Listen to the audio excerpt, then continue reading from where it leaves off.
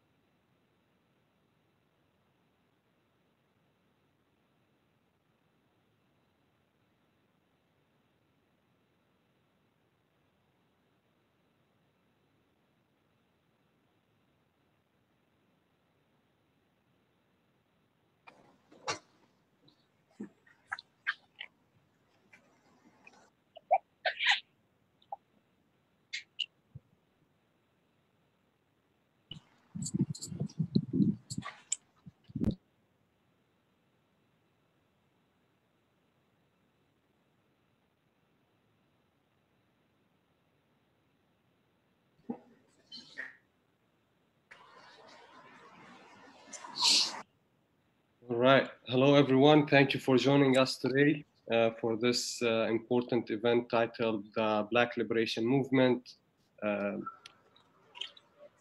And I'm going to start by introducing the event in Arabic. Then I'll speak in English.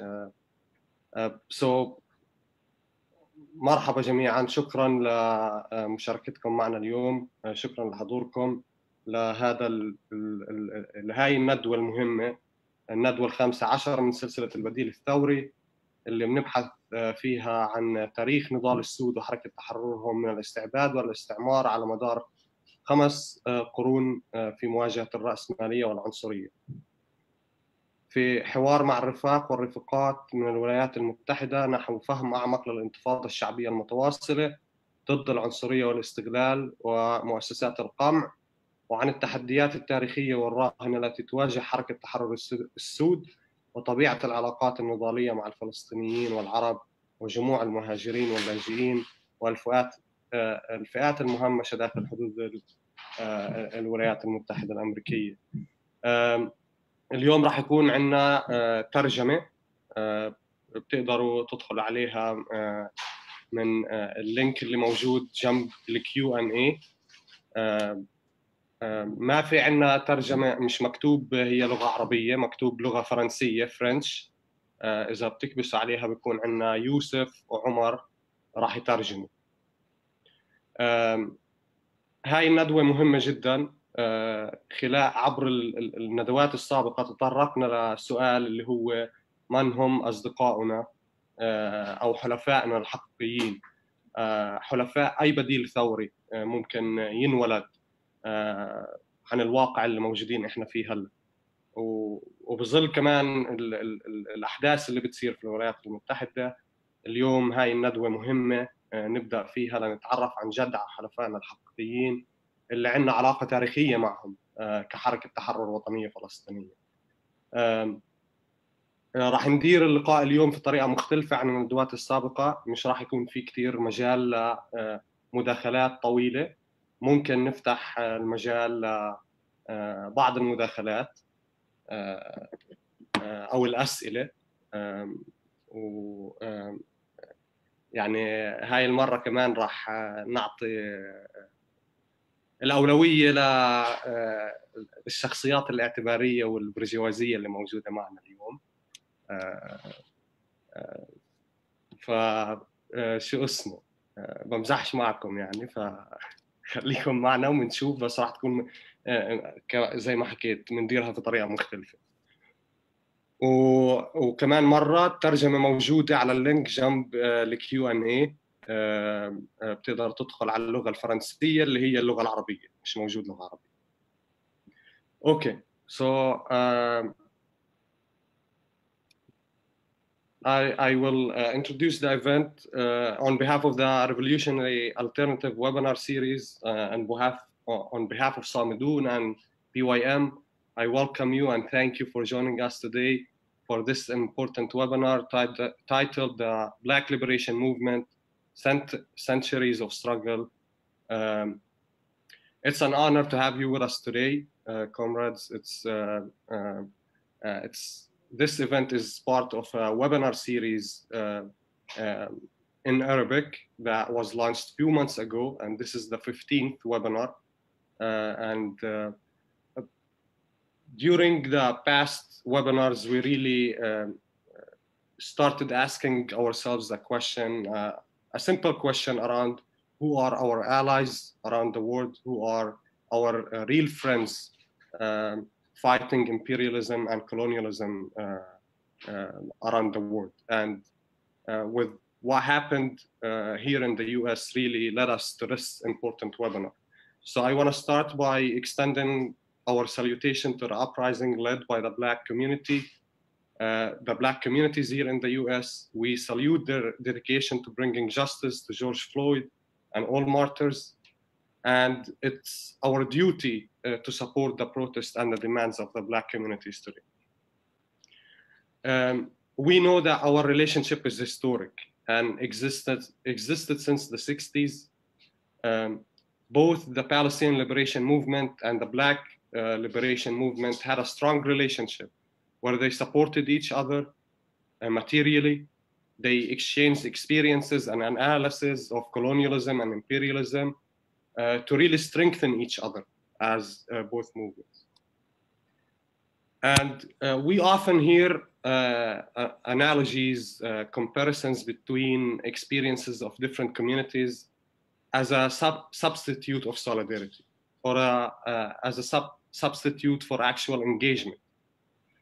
Our alignment with other communities and struggles for justice is not only based on comparison of shared experiences, but instead we are thinking about fighting intertwined systems of oppressions, shared principles, and shared vision for liberation.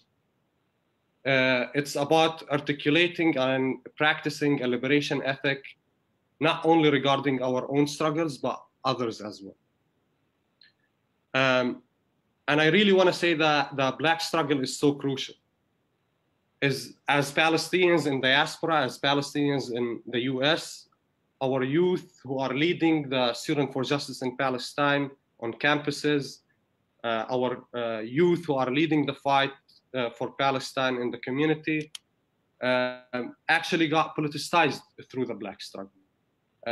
They got politicized through the words of Malcolm X, Fred Hampton, Angela Davis, and so many other revolutionary figures. So it's important for us to recognize that. It's also important for us to recognize that without the achievements of the Black liberation movement against racism, imperialism, white supremacy, we wouldn't be able to organize today in the US. We wouldn't be able to resist injustice in this country. The Black community paved the way for oppressed people to resist and fight for our collective and connected struggle. with that being said, at the same time, we know that the fight is not done. Racism still exists, colonialism still exists, white supremacy still exists, and it's growing. So what we want to say today as Palestinians, we pledge our unconditional support to the Black Liberation Movement, and we are here to say that your fight is our fight, and we're here to follow your lead. So thank you, and to have us here today. And now I want to pass it to Kristian to facilitate this event. And again, we will be providing translation, so please, you can find it on the bottom right, next to the Q&A. You can press on French for Arabic, or you can stay on the English one. Kristian, please go ahead.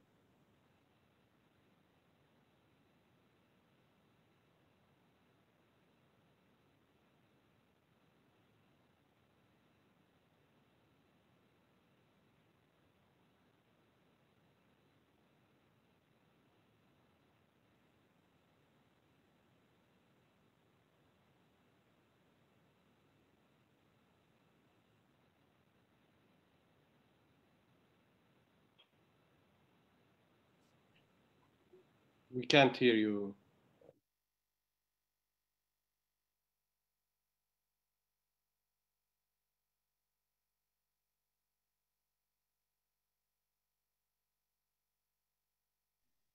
Hello, comrades. Can you hear me? Yes. Okay, great. Salamat to Masa al-Khair to everybody in the Balad who is tuning in today.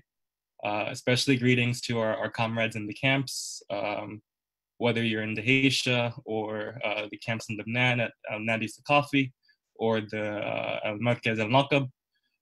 We're very happy to be talking with you and to be talking with everybody who is tuning in this afternoon or evening or morning, wherever you are. My name is Kristian Davis Bailey. I am a co-founder of Black for Palestine, which for the last 4 or 5 years has been focused on building solidarity and connections between the Black Liberation Movement and the Palestinian Liberation Movement. And I'll say a little bit more about where that work started later in the conversation. I really appreciate Samidun and PYM and all the co-sponsors of today's event. So before we get to introducing the other speakers for today, I just wanted to start with some opening context about the moment we're in and why we're having this conversation. This text mostly comes from, for those who are listening in Arabic, you can read this article in Arabi on Al-Adab's website. I'll ask the organizers to share a link in the chat, but just give me one moment.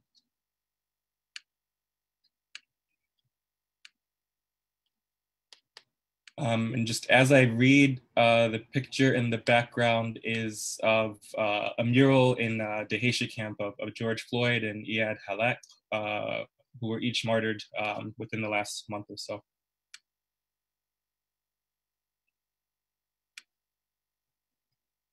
So the moment that we're in is in the context of high-profile incidents of anti-Black violence by white supremacist police and settlers in the United States. These incidents include the murder of 26-year-old paramedic worker, Breonna Taylor, who was killed during a police raid while she was in her bed.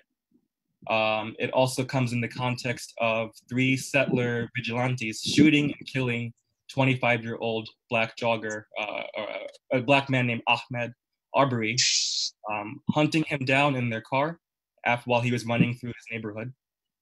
And the murder of 46-year-old George Floyd, who was killed on May 25th in Minneapolis by police. And this all comes in the context of the coronavirus pandemic, where the US has just massively failed to support its population. And so George Floyd was killed after a police officer kneeled on his neck for almost 10 minutes, despite his repeated plea that I can't breathe.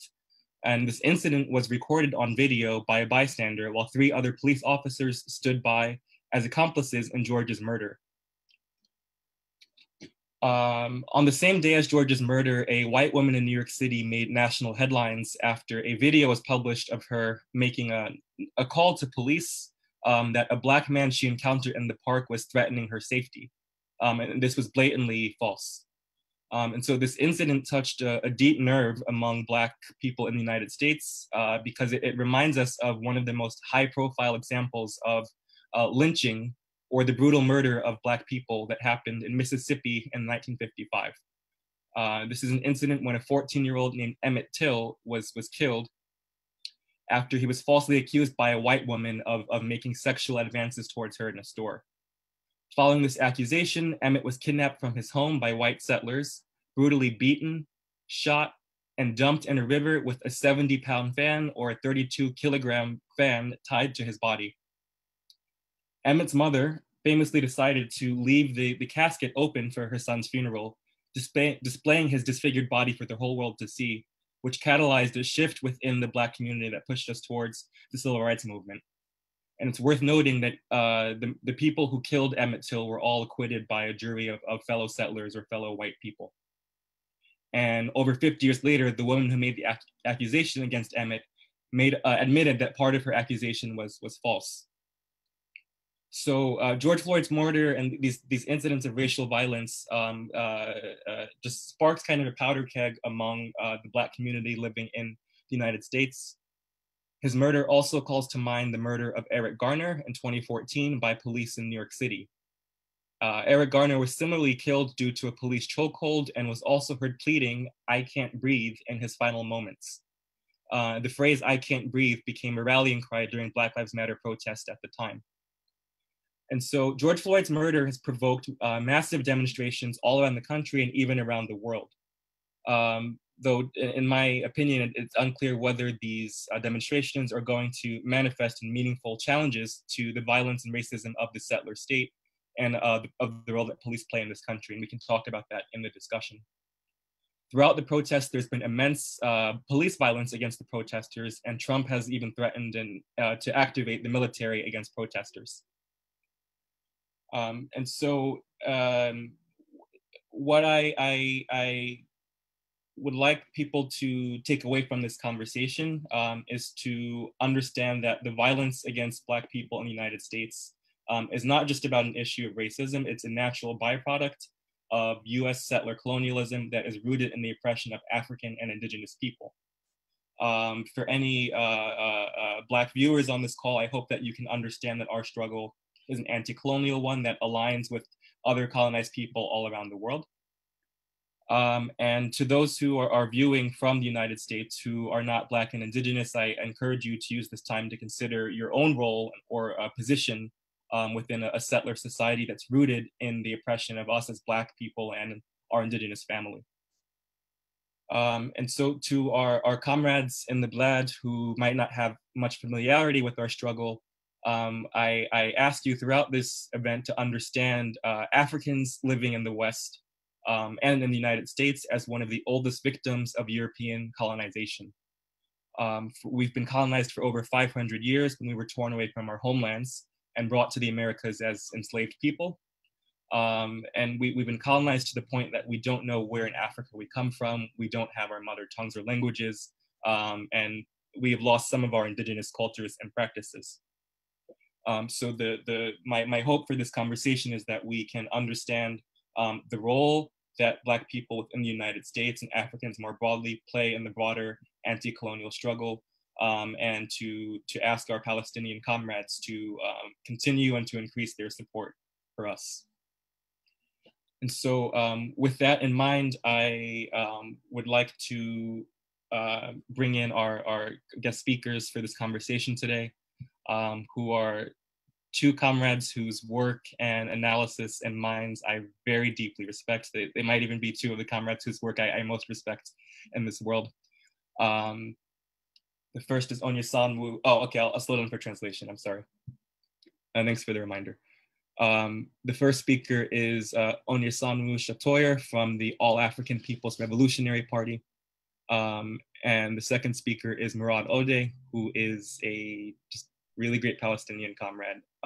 And I will ask each of you just to spend a few minutes introducing yourself, the organizations you're part of, and how you would like to frame this conversation or what you hope people can take away. And Onyesonwu, I'll start with you. Thank you so much. Thanks, Kristian. Thank you for that really great introduction. Thank you to the organizations that are hosting this really important discussion, for having me. Really grateful for the space, really excited for this convo because it's much needed. So my name is Onyesonwu Chatoyer. I'm an organizer with the All African People's Revolutionary Party and the All African Women's Revolutionary Union. That is a revolutionary, so the union is the women's wing of the All African People's Revolutionary Party, or the AAPRP. And the AAPRP is a revolutionary mass Pan-African socialist party founded in Africa 52 years ago by Kwame Nkrumah. Kwame Nkrumah was the first democratically elected president of the first African nation to gain independence on the continent, Ghana. And when Ghana gained its independence from British colonialism, Kwame Nkrumah declared that Ghana's independence was meaningless without the total liberation of Africa, our home, and also the entire African diaspora. He said any person of African descent, no matter where they exist in the world, whether it be here in occupied Tiwa territory, also known as Albuquerque, New Mexico, where I am, whether it be in Honduras, where my family's from, whether it be in Haiti, whether it be in Chicago, whether they be in the Congo, whether they be in Azania, that they are Africans and they belong to the African nation. And that in order to realize our liberation, we as African people must unite and organize to unify and liberate Africa from all forms of foreign domination, all forms of imperialism, and all forms of capitalism. So I'm a revolutionary Pan-African socialist is the short way of saying that.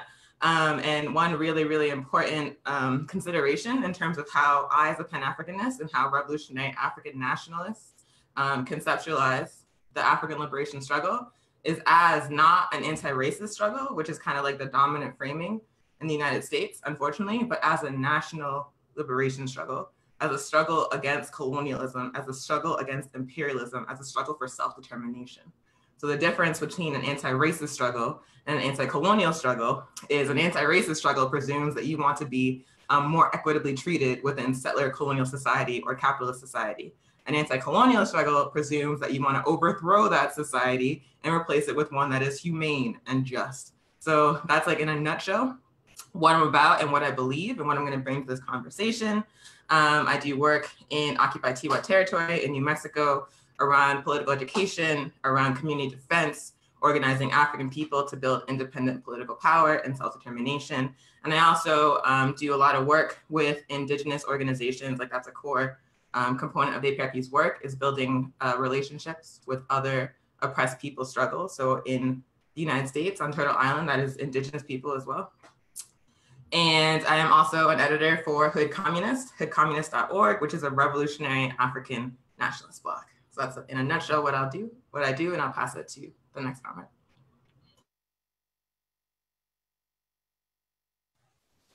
Well, thanks, Kristian and Samidoun, PYM, and my name is Murad. I'm a Palestinian refugee from a village called Daraban. I was born and raised in a refugee camp in West Bank, worked with refugees, especially youth, all my life, and then I had the chance to be here in the US, and I'm honored to be on this panel and to participate in this conversation that both raise so many important questions for ourselves as Palestinians, and what do we do here in the US and how to participate in the liberation of our indigenous and Black brothers and sisters.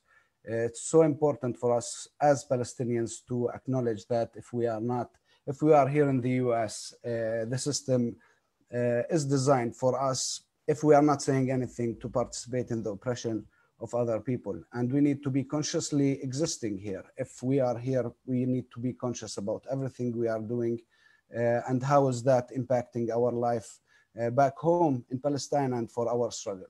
The questions are really what we want to discuss and be discussing is like, what do, like the experience that I had the chance to live in Ferguson and Minneapolis, what does that mean to me as a Palestinian, and how we can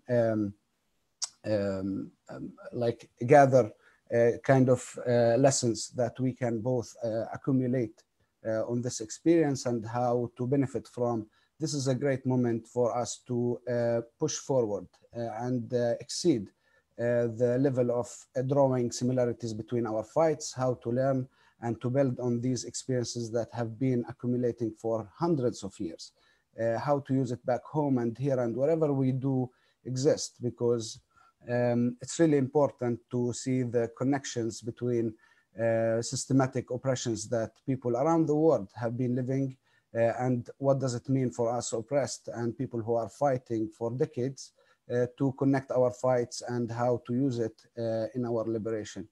So thanks, and I move it to you, Kristian. Thank you, Murad. And I just want to say a little bit more about just why I appreciate the work that each of you do. Onyesonwu, you summarized our struggle in a nutshell, and the ultimate vision being a Pan-African socialist and internationalist liberation, which requires the liberation of people all around the world in our fights against imperialism. And Murad, I had the honor and privilege to meet for the first time in the midst of the uprising in Ferguson in 2014, following the police murder of Mike Brown, who was an 18-year-old Black man. And Murad is part of a small core of Palestinians in St. Louis who are engaged in very principled solidarity and joint struggle with the Black struggle in St. Louis and in Ferguson. And time after time has just shown a deep commitment to internationalism and to supporting our struggle. And so I want to uplift each of their voices and perspectives in this conversation. So just as we move forward, sorry about that, as we move forward, I wanted to offer two additional pieces of context, and that's just to help us understand the colonial and racist nature of police in the United States. So as we know, the so-called United States was founded on the genocide and colonization of indigenous people and land, and the enslavements of African people. Some of the first police forces in the United States were founded as slave patrols to catch Africans who were running away from their conditions of captivity and seeking freedom, and to bring them back into slavery. These police forces also were tasked with defending settlements or the land colonized by European settlers from the indigenous people whose land was stolen from them. Those two core functions, to police the lives and boundaries of Black people and to protect property that across the board is stolen indigenous land and territory, are the two primary roles that police have served from their inception in the United States all the way through today. And so I just want to start with this current moment that we're in these protests and demonstrations against police brutality for George Floyd, Breonna Taylor, and others. And to ask you, Onyesonwu, what do you make of this moment? What's new right now in terms of oppression and resistance? And yeah, just what's your analysis of what's happening right now? Yeah, thanks. So what's new is like interesting phrasing, because it feels like not a lot. It feels like it definitely, so throughout the entire history of my people on this land, there have been these moments of uprising. Like even during the chattel slavery, even during the transatlantic slave trade, there were moments of like conflagration, where there were spontaneous uprisings of African people against our conditions, because it just reached a breaking point, right? And so like this pattern of uprising, spontaneous uprising in response to barbarism is very, very old on this land. And I consider like the uprising against police terrorism as part of that same continuum, because exactly, just like you said, you know, the modern police state, the modern police force began as patrols of deputized vigilante Europeans attempting to re-enslave African people and murder African people, and also protecting European settlements. Like there's a direct line between modern policing and that history. So I definitely consider what's happening now as like part of that same continuum of African resistance against colonization, against US imperialism. It's interesting to see sort of like the spontaneous organization, the spontaneous mobilizations unfolding in like a very similar way to how they did 6 years ago. I would say one of the primary differences is like the state response. like there's a weird combination of like corporate and like political acceptance of the movement, like Mitt Romney saying Black Lives Matter, which is disgusting. Like every place I've ever bought, like I've purchased something from in like the past years, like sending me emails that say Black Lives Matter. But then at the same time, police are blinding people, maiming people, like grievously injuring people, like all kinds of people for being in the street at this particular moment. So there's like on the one side, the ruling class attempting to embrace what's happening and funnel in a very particular way that maintains their power. And on the other side, there's like naked state repression on a scale that is new for the United States. So it's a very interesting moment. I can say like some of the demands are also moving to the left. Like 6 years ago, I was saying abolish the police and people were like, what are you talking about? And now there's like op-eds in the New York Times saying defund the police, abolish the police. And again, like that's movement leftward, but you also see the ruling class like moving to say, okay, sweet, we'll defund the police. We're gonna decide what that looks like and we're gonna replace it with something worse. So yeah, it's been like the past month, and it's really only been a month. He was murdered, George Floyd was murdered on African Liberation Day, which is a worldwide Pan-African holiday that most people are not aware of outside of our movement. And then in the month that's passed, there's been like mobilizations all over the world. But it just, yeah, it's just the level of organization and like the level of analysis feels very, very familiar, I guess, from the past 6 years. Yeah, thank you. I was also going to mention that these calls for abolition, the mainstreaming of them feels very different. For those unfamiliar with the idea, abolition just means to completely remove a structure and replace it with something new, ideally better, but that doesn't always happen. But in the context of police, the argument that Black people and other comrades have been making for decades is that the institution of police in the United States is structurally, you can't fix it. It will always be racist, it will always be violent, it will always be oppressive. Therefore, we need to abolish or remove police and replace it with new institutions. In many cases, people are calling for different forms of community safety, given that most of the role that police serve in the US is things like writing tickets for someone whose taillight is out on their car, or responding to people who are in distress due to mental health issues. The argument is that people with guns should not be the ones responding to these issues and putting Black people and others in life-threatening situations. It should be professionals who are actually trained in mental health resources, or who are just city servants and not deputized killers. Another difference that I'm seeing right now is this is coming in the context again of the pandemic, and of Americans by and large being failed by the state, people not wanting, or specifically right-wing settlers not wanting to stay in their homes. And then the second that a Black-led uprising starts, we hear the reverse narrative. Oh, why are they protesting? They need to be staying at home. And we've even seen armed, not militias, but armed settlers or right-wing people at counter demonstrations. So I believe somewhere in New Mexico, indigenous comrades were working to take down a statue of a Spanish colonizer who committed genocide against them. And settlers showed up with guns and shot a protester. So the stakes, I think, feel very high, just given given the vulnerabilities that everybody in this country is facing. But it's part of the contradictions that we're working in. So yeah, actually, let's. I'm glad you brought up Ferguson, because this is the most immediate moment that might be in people's minds compared to what's happening now. And I'll just share a few pictures from that era, if I can find the right link.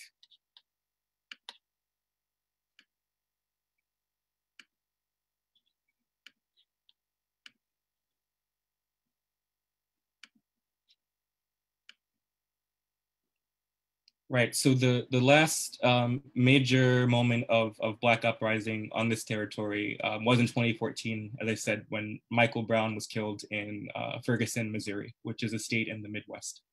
And this happened in the context of Israel's last major assault on Gaza in 2014. And as a result of each of these incidents of uprising and protest and dissent and oppression, we saw a resurgence of solidarity between Black and Palestinian struggles. But this is what the situation in Ferguson looked like, where you had essentially militarized police in poor Black communities, instituting curfews, shooting people with tear gas and rubber bullets, bringing military tanks into Black neighborhoods, again, at the same time as Israel was massacring people in Gaza. And we even saw that the tear gas being used in Palestine and in Ferguson was made by the same company in the United States. It's this moment that kind of, in a way, birthed the so-called Black Lives Matter movement, even though I'd like to be clear that many of the initial activists on the ground in Ferguson do not identify as part of the Black Lives Matter movement. The people on the street in Ferguson weren't activists. They were people who were from the community and responding to violence against them. And due to the ways in which NGOs try to co-opt movements with funding and speaking and things like that, the so-called Black Lives Matter kind of took the spotlight. But I want to be clear that this moment was birthed out of Black suffering and Black resistance of primarily working class, poor, and unorganized people. So it's out of this moment in which I become politically activated in my work with Black for Palestine. It's out of this moment that Black Lives Matter becomes kind of a national conversation and even global conversation with delegations to Palestine. Yeah, just as any movement has its own kind of ebbs and flows. And so personally, I felt that the movement for Black Lives has been at a bit of a standstill after maybe 2 or 3 years of solid protest and demonstrations and visibility. And so this moment that we're in right now is bringing that energy and attention back. And it's especially interesting because unlike 2014 when Palestine was also part of the conversation, right now we are solely focused on the Black struggle and how we can be in solidarity with the Black revolution. Yeah, so Onyesonwu, I wanted to ask, are there any additional differences that you see between this last moment in 2014 and where we are right now? Definitely like the narrow domestic focus, like you just pointed out, like there was an attempt to internationalize it, which was the result of organizing 6 years ago. Like there were connections being made with the Palestinian national liberation struggle. There were connections being made to what, African people are experiencing across contexts all over the world.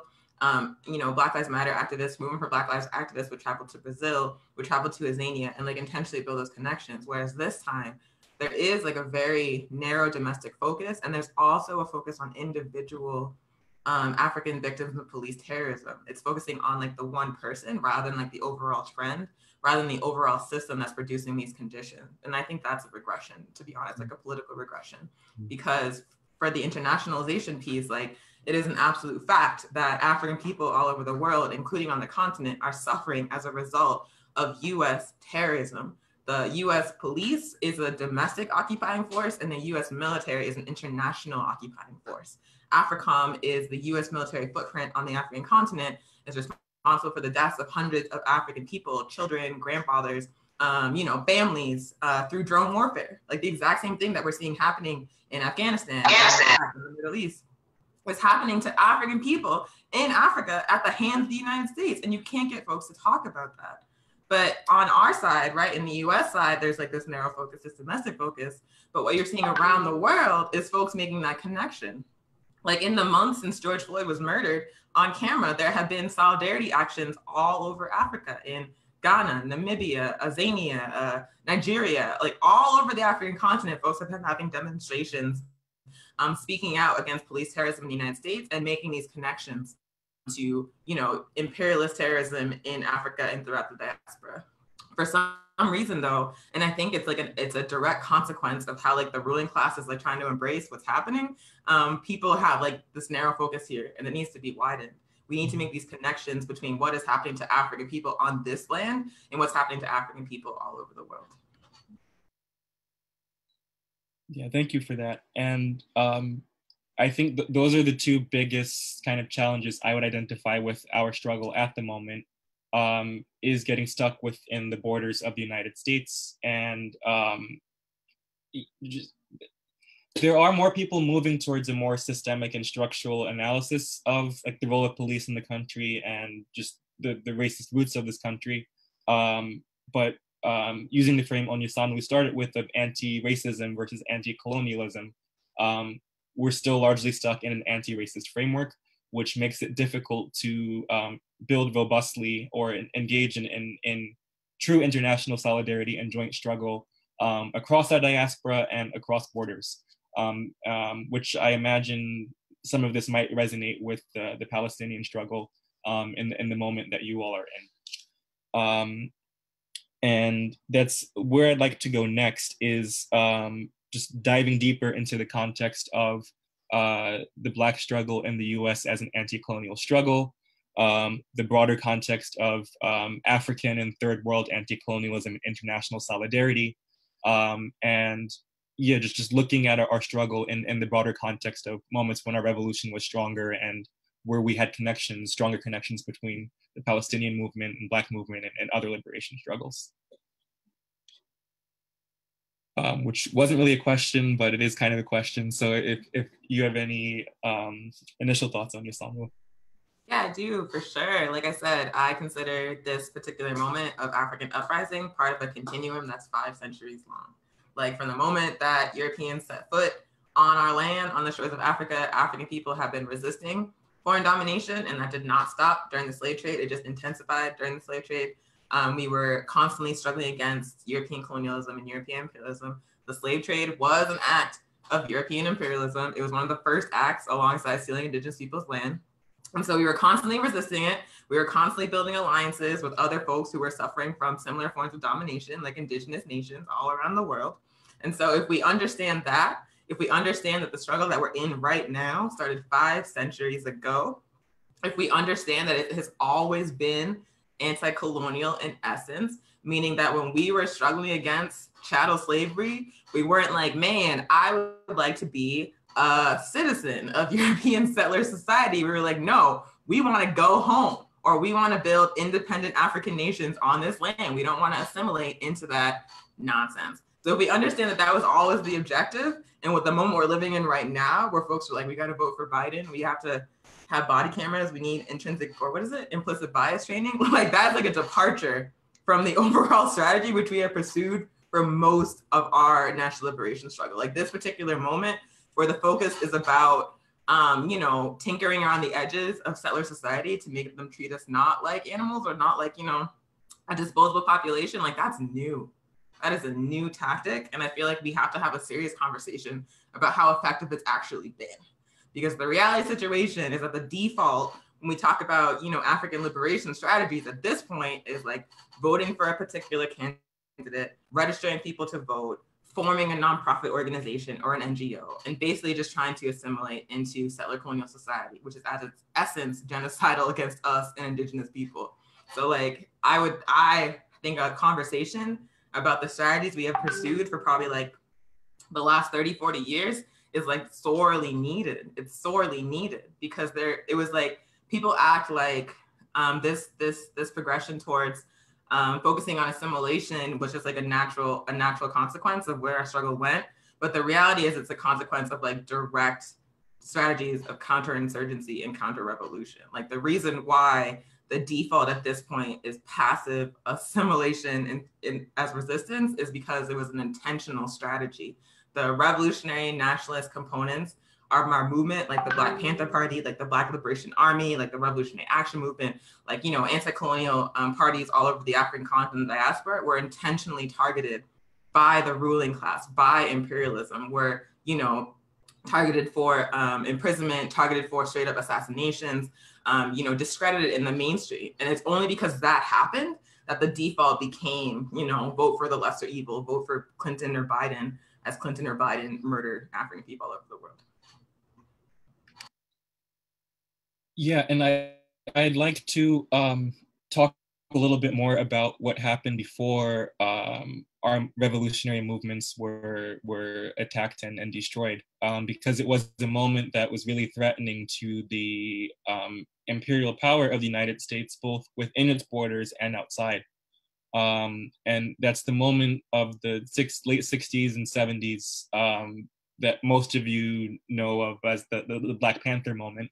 But it was much broader than the Black Panther Party. There were many Black revolutionary organizations that were fighting for liberation in the sense of defending and protecting communities by any means necessary, viewing us as Black people not as citizens of this country, but as captives and even combatants of this country, which led to decades of political imprisonment for many of our revolutionaries from that era.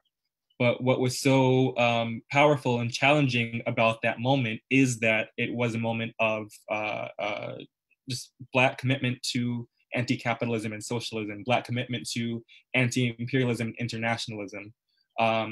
This is the context in which Black revolutionaries last engaged with Palestinian revolutionaries on the level of liberation movements and organizations.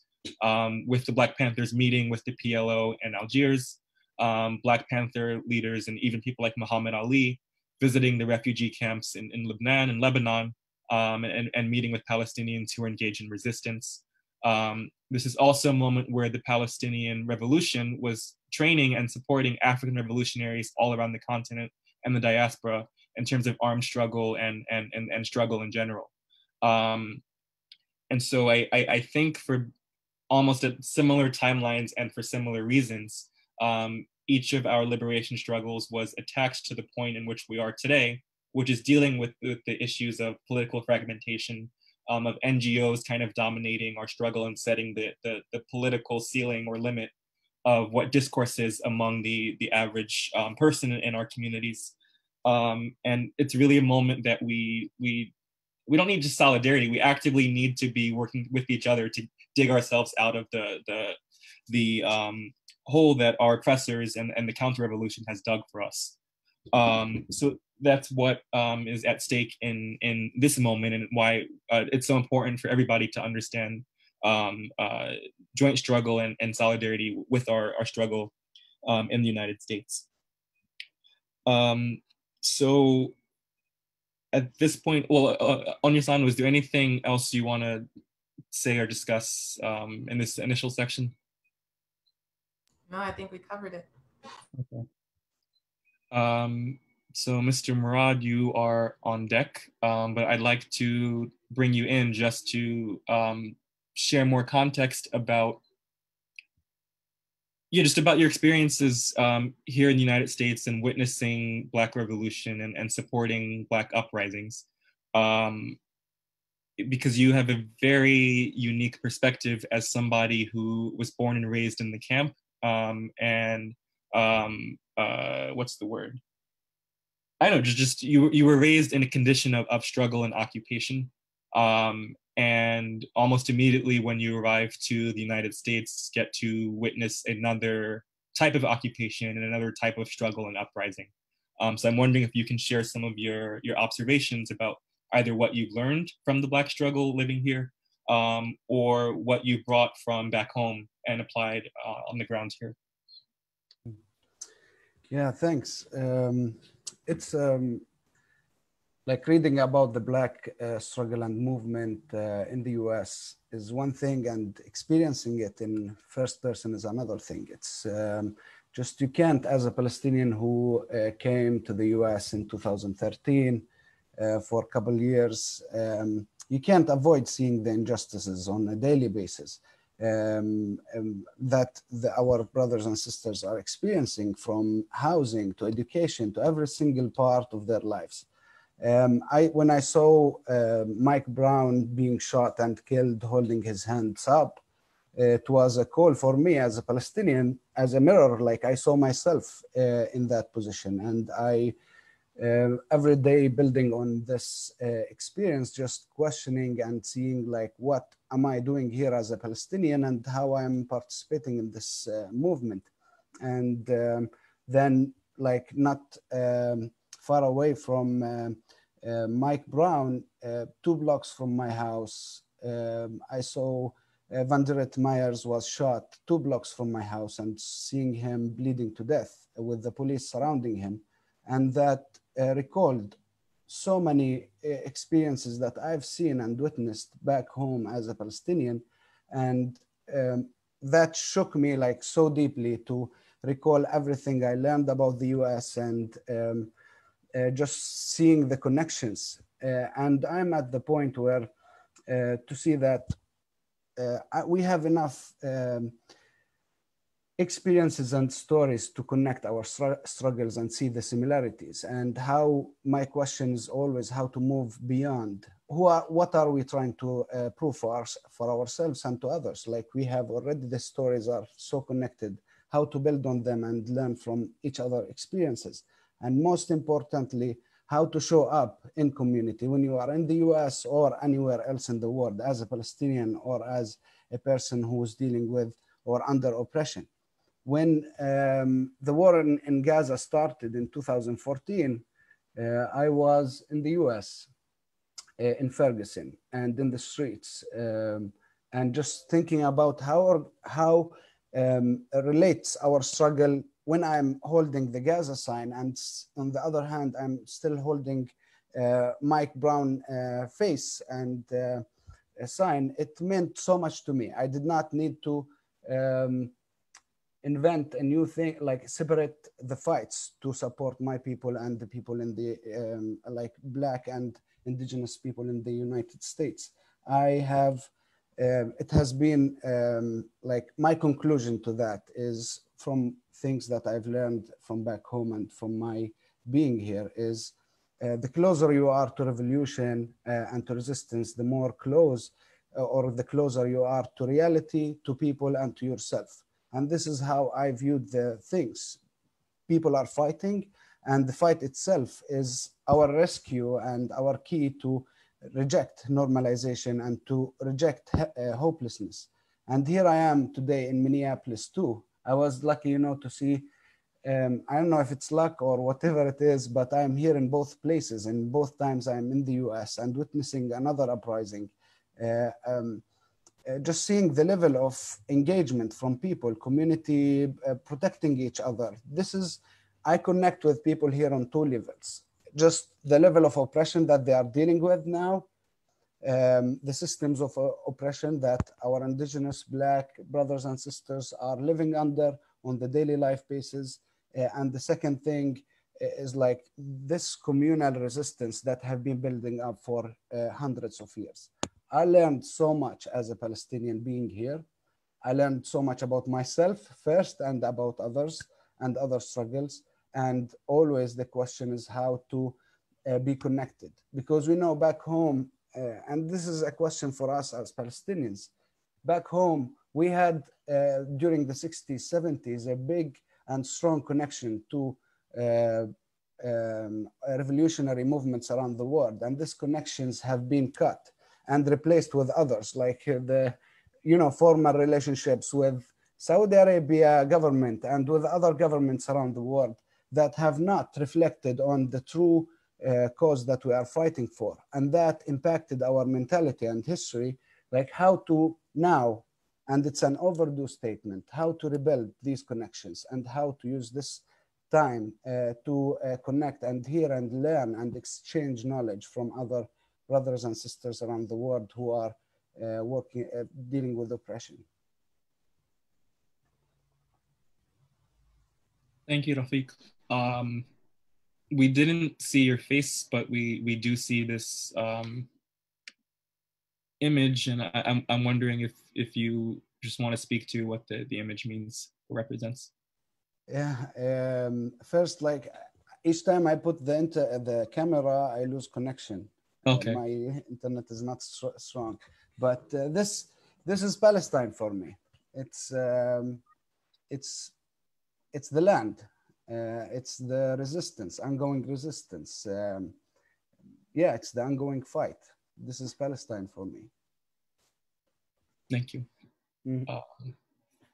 And I appreciate that Palestine is a woman in this picture, because it's very easy for each of our liberation struggles to center around male figures. But we know that historically it is women, not only who are part of revolutionary organizations, but also who do the day-to-day community building work that's necessary to just keep the community and the masses moving towards revolution. And thank you for the note to include queer people as well, who have always been part of our liberation struggles, who are part of our liberation struggles. We really have to understand that every person in our community is part of our struggles for liberation.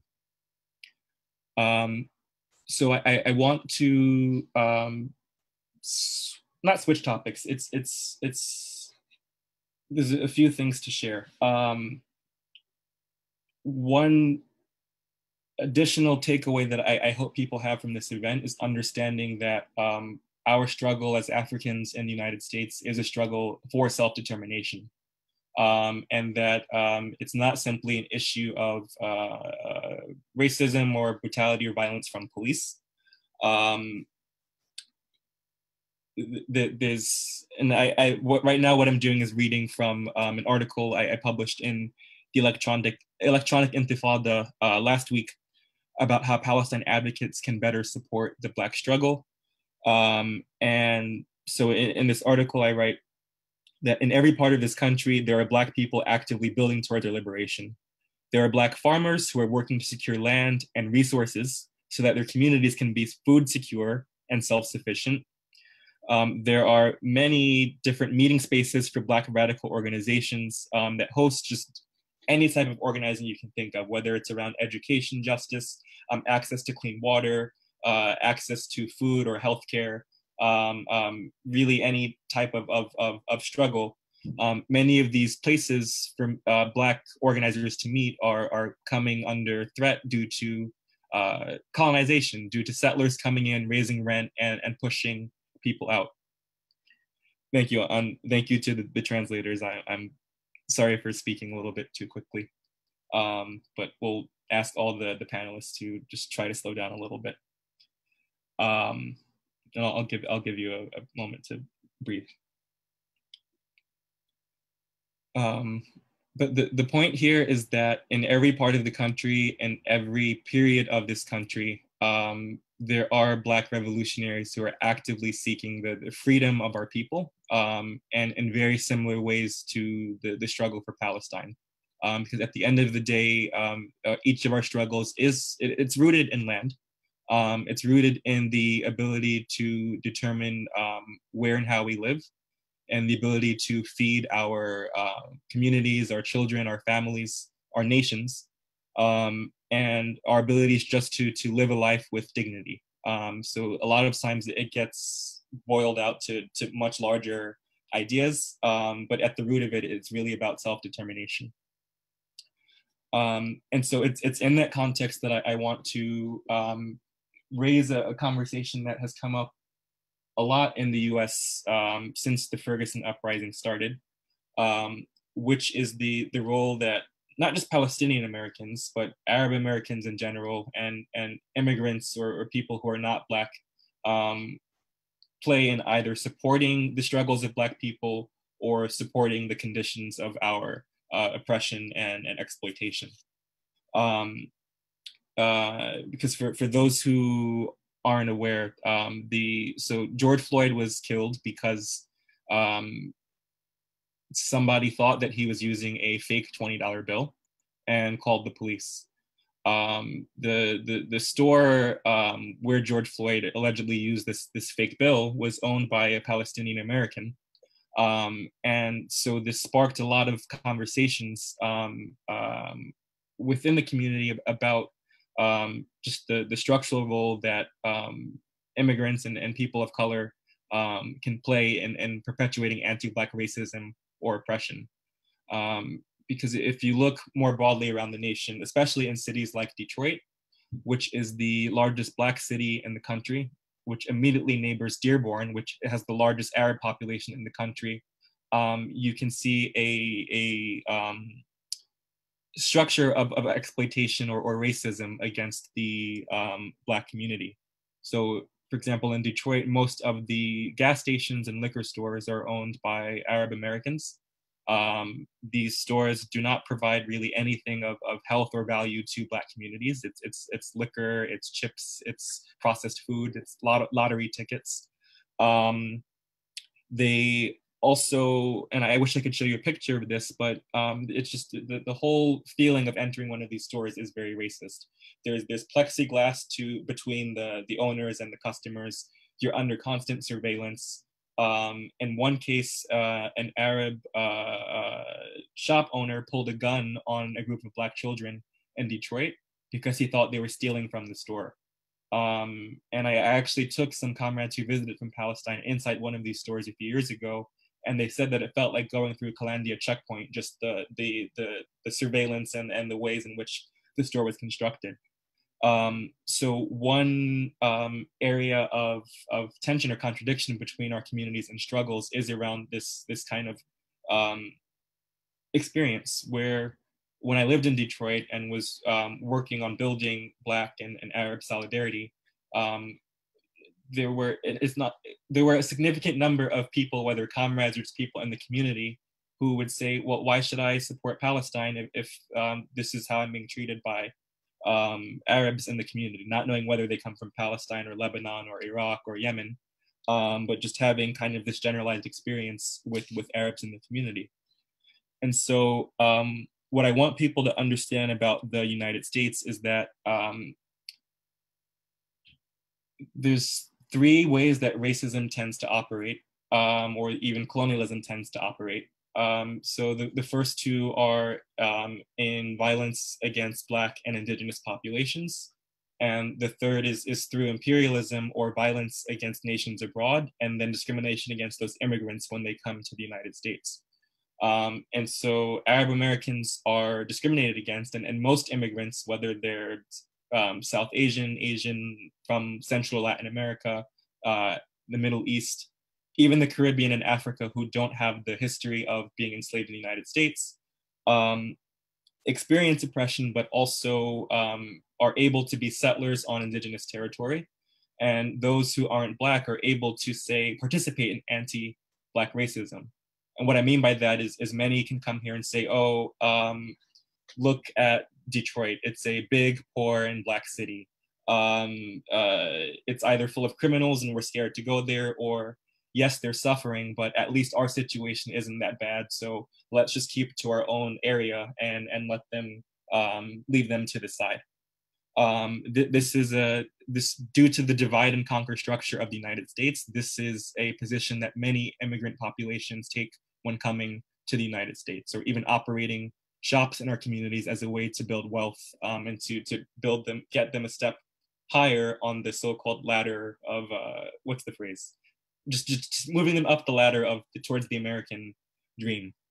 And so beyond this issue of like gas stations or liquor stores, there's a second issue of anti-Black racism that we really need all of our comrades, whoever they are, to work against.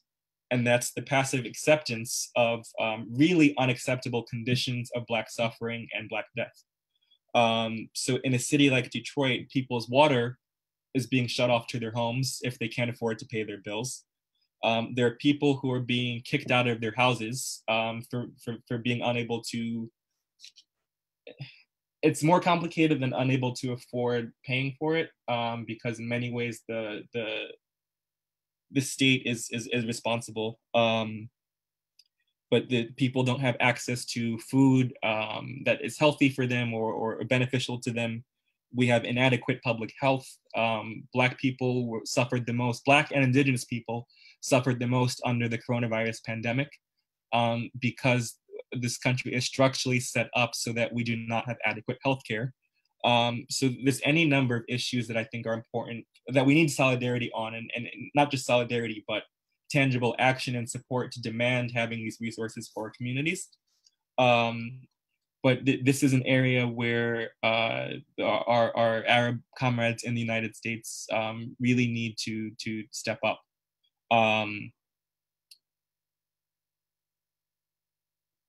Yeah, and I think I just want to pause here, Murad, to see if you have any reflections or additional thoughts on this topic, and kind of what your experience was of this coming in from Palestine and witnessing the dynamics here. Yeah, I second what you said, and it's here coming as an immigrant in the States, and you can feel racism, and you can feel all the oppression that is happening, and you can, like, the system is trying to convince you that you can climb that ladder, and you can see that it's easier for you than Black and indigenous people in this land. And if you are not conscious about every step you are moving, you will participate in the oppression, and you need to be conscious about that. Where are you renting? Like, if you are renting a house, where is your money is going? If you are buying things, if you are working with communities, if every aspect in life, just as Mia, it helps me to think about it.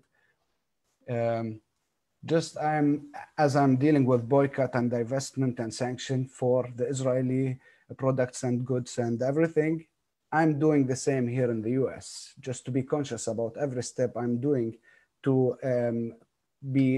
support our Black and indigenous brothers and sisters. It has been really, for us as Palestinians, the George Floyd murder, and the fact that a Palestinian was the store owner, and just raised a lot of questions for us Palestinians here and back home, where, like, to address anti-Blackness in our community and what we can do about it. And I know that there are so many conversations are happening to address this issue, and how to replace these acts and these actions that our community here are doing, and to educate and raise awareness, and to exceed our circles, not only with the organizers and that's it. How can we reach our people who are not part of those circles, who are working in the street with the community? How to raise awareness and to replace these, to swim against the current in this country, and to replace those actions with actions that divest and invest in a Black struggle. As you just said, Kristian, and I completely support that, and I agree with this mentality of your money should go to Black businesses, to Black farmers, and support the stuff around you. Just be conscious about what you are doing here in this country.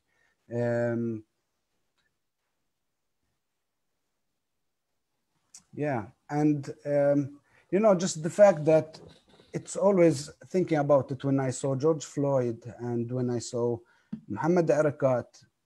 Back home, when you go out, when you leave your home, you say goodbye to your friends, to your family, as if it's the last time you will see them. You say goodbye to them and leave, because you don't know what happens with you. If a soldier will stop you while driving, while in the streets or whatever, even in your home, sleeping in your bedroom, you might be killed. This is why you say goodbye, and really to your friends and family. And when you see them again, you hug them, you appreciate them every second, because you don't know when that will happen again. It's the same here.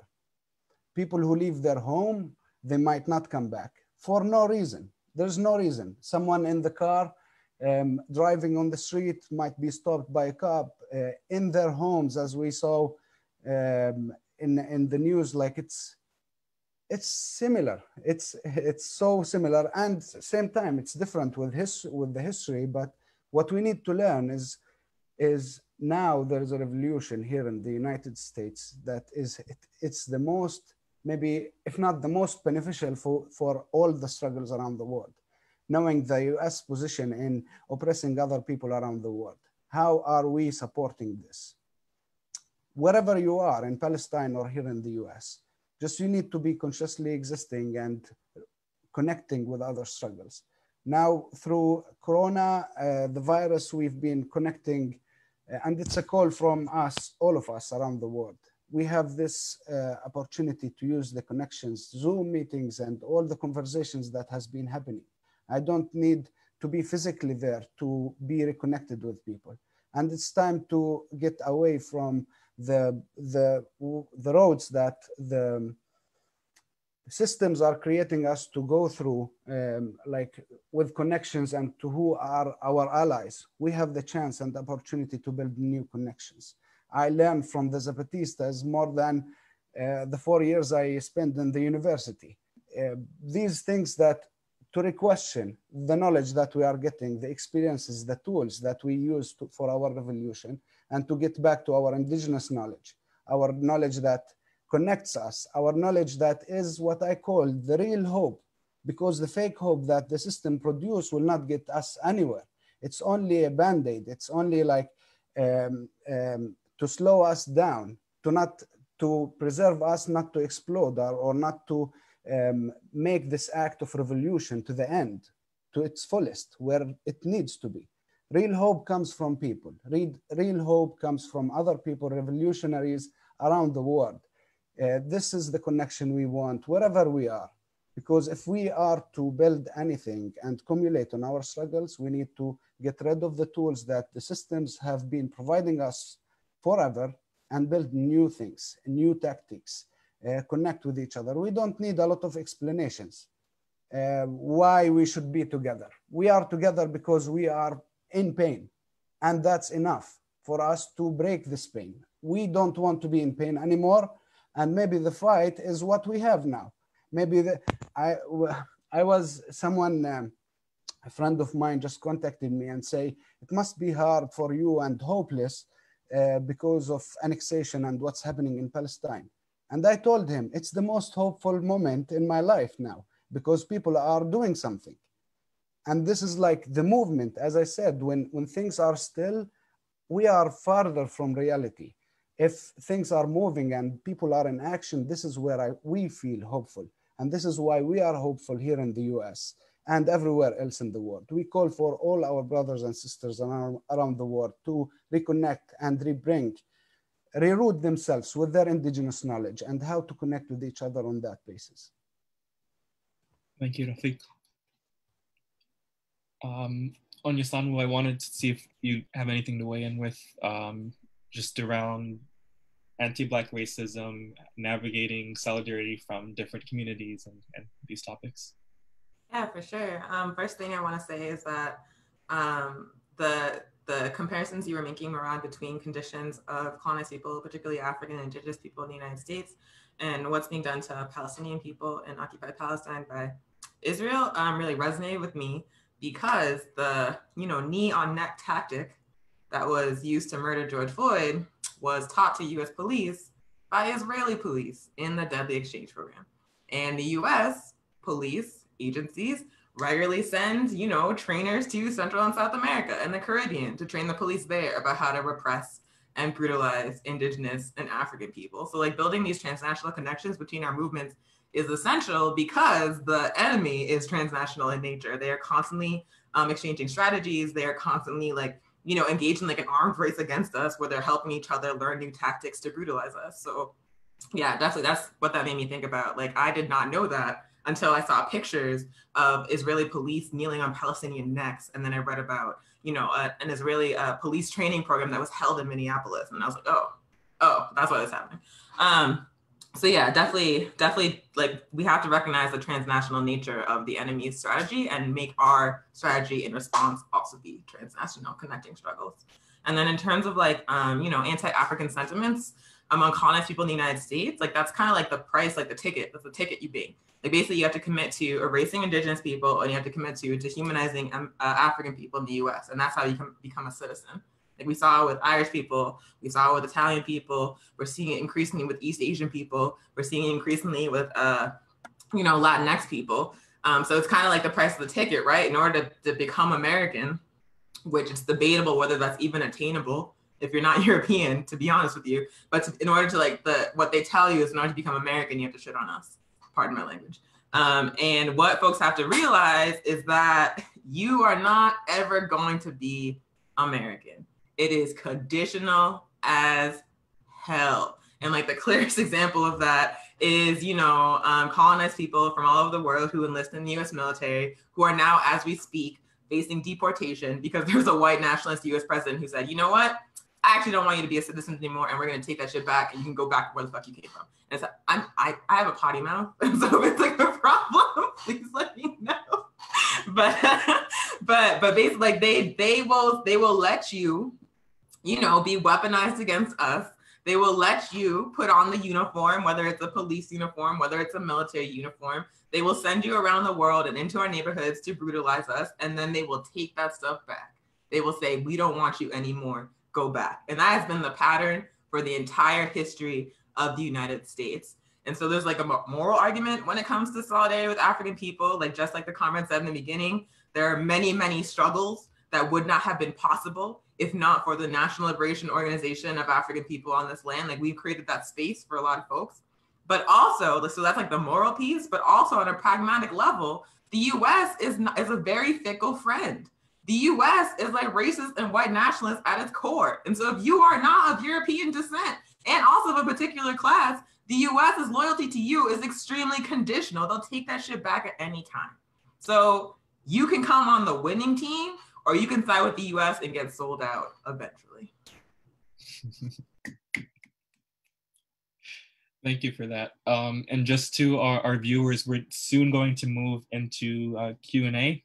So if you have questions, you can either put them in the chat or we'll hear other ways for you to share those.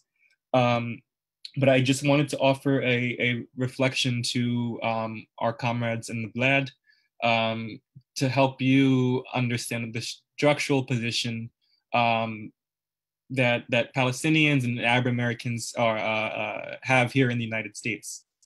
So listening to Onyesonwu talk about how colonized people can come to this territory, put on a military uniform or police uniform and oppress our communities, thinking that they will be blessed by the white people or the colonizers. That's the position that I view the Ethiopians who are living in Israel and occupied territory as occupying. From what I understand, the Ethiopians can be some of the most brutal or violent of the soldiers against Palestinians because they feel like they have something to prove to their white counterparts. But I think the situation here, it would be as if I moved to Palestine somewhere in 48 and decided that I was going to spend my energy trying to convince the Knesset and the Israelis to make the US stop being racist towards Black people. But I wasn't really doing, I put my energy more in that direction instead of actually standing in solidarity and in struggle with our Palestinian comrades. That's kind of the position that Palestinian Americans in the US take, where there's lots of appeals to our colonizers, to the Congress, to the white society, to stop aid to Israel, to be in solidarity with Palestine. But there needs to be much more work in solidarity with us as colonized people on this territory. And so to me, a lot of people here in the US get stuck on this issue of anti-Black racism within the Arab community. They say, oh, like, how do we get Ammo to stop saying Abid when talking about Black people? Or it just becomes very internal and circular. And to me, the answer to addressing that issue is to engage in material action and solidarity. So if you're Palestinian and are not able to go back home, like maybe if you went home, you would help farmers in Palestine harvest their olives. And maybe you would help them defend their land from settlers. You can go to Detroit and help a Black farmer harvest her crops and help defend her land from settlers who are also trying to take the territory. You can help Black people fight being evicted from their homes in the same way that we would want to help Palestinians stay in their homes from Israeli eviction. There's really a whole wealth of solidarity that anybody living on this territory can take to support our struggle, but it just requires a lot more depth and a lot more kind of tangible action. And one thing that I left out earlier in my reflection on just the Black Panther moment is that Black revolution is, I would argue, the greatest threat to the US empire. We are the largest oppressed population within this territory. We've been oppressed for over 400 years. We are not such a small minority that, like in some cities, we're a majority. So when we organize, we can stop the production of goods and materials. We can shut down cities during protests and uprisings. When we're organized and thinking on a revolutionary and strategic level, as we were doing in the 60s and the 70s, we literally have the power to tie up the empire from inside, and to be in solidarity with the victims of this empire outside. So for our Palestinian comrades that live in the United States, we really need you to invest in Black liberation, because that's the only way that Palestine gets free, is if the conditions that allow the US to be an imperial force and oppress Black people don't exist anymore. And we're the best way to get to that point. So even if people don't care about Black people individually, that you kind of have to care, because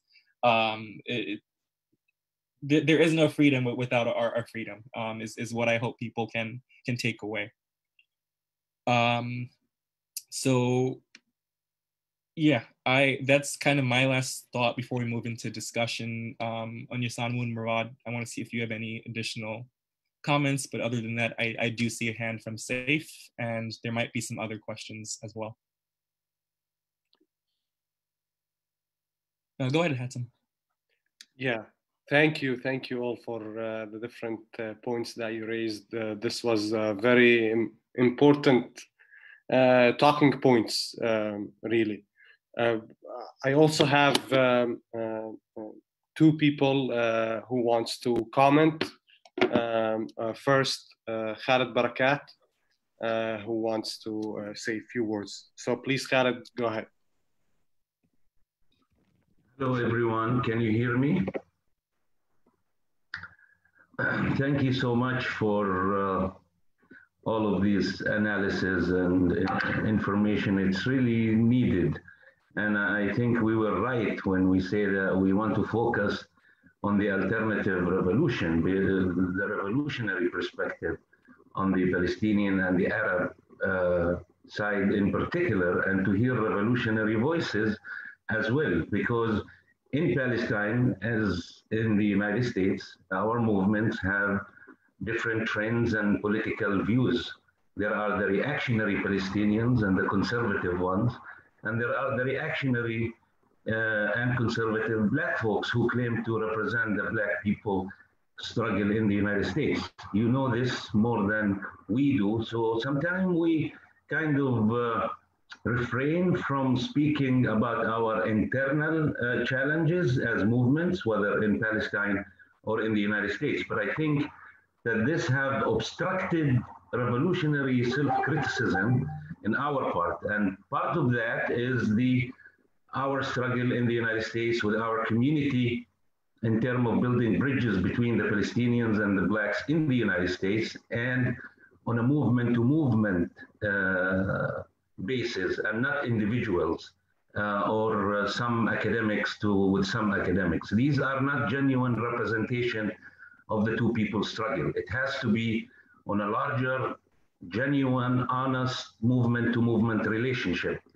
And that's the only way that we can actually move forward in terms of strengthening the relationship between our two movements, is when we look at the diversity and the contradictions in each side, and just be, blatant and honest about, the challenges that we face together.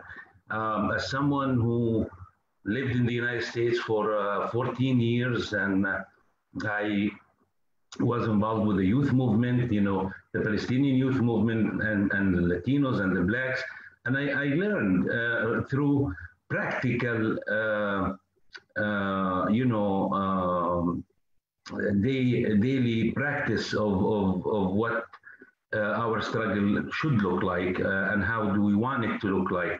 And so, yes, we had a lot of challenges with some of the grocers, for example, in our communities and the way they carry their business. And we had real issues with them. But it's important to realize that the colonizers always try to put, a system, a buffer zone that will, in order for us to play us against each other.